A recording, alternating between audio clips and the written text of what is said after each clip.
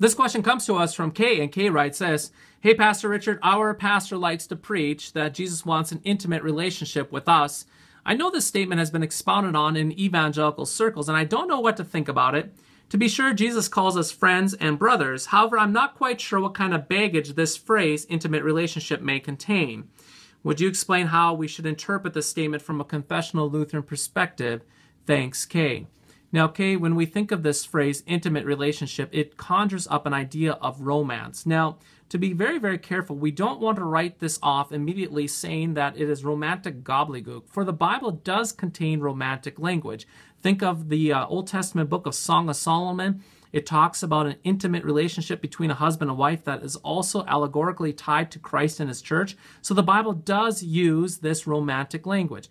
Also, we have to understand that this word intimate has a range of meaning. It can mean anything from close to private to familiar to very personal. So how is the word linguistically used? We need to take that in consideration as well.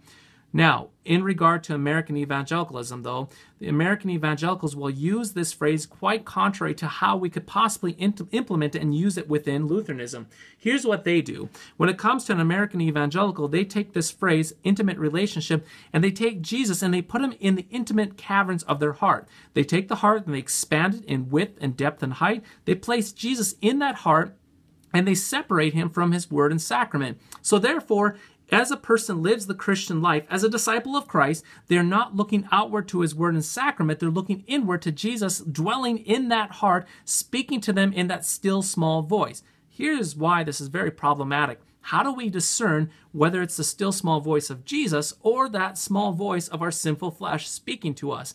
In fact, what happens typically when we place Christ into that heart that way and we look inward, we create another idol. We create a false Jesus. And then we're following a Jesus that does not replicate or is not consistent with his very spoken word. That is going the way of mysticism. Now, within Lutheranism, though, if we were to use this word intimate relationship, we could use it when we refer to something such as baptism. Indeed, baptism is very intimate. It is very close. The triune God comes and places his name upon our head and our hearts when we are baptized in the name of the Father and the Son and the Holy Spirit. This word also is very, very intimate when it comes to us in our ears, as the preached word and the absolution comes and is poured into our ears when we hear, for Christ's sake, that we are forgiven. Very intimate, very close, very personal. Now, it gets even more intimate for us as Lutherans when it comes to communion. Think about this, the very true body and blood of Christ poured into our mouth and into our bellies for the forgiveness of sins, the very true body and blood in, with, and under, the bread and the wine coming to us, to each and every one of us, filling us and pronouncing us forgiven, giving us his very blood and body. That, my friend, is very intimate. So, back to your question.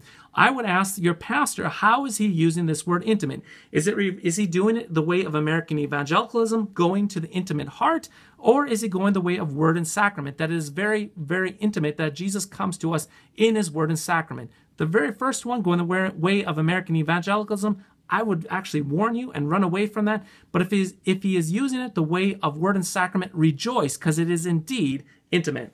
So I hope that helps, and we'll catch you next time. Hey, if you want to learn more from this most recent lightning cut, please check out the links below. Peter is going to link you to some Issues Etc. on this very topic. So check it out, Issues Etc. Talk Radio for the Thinking Christian.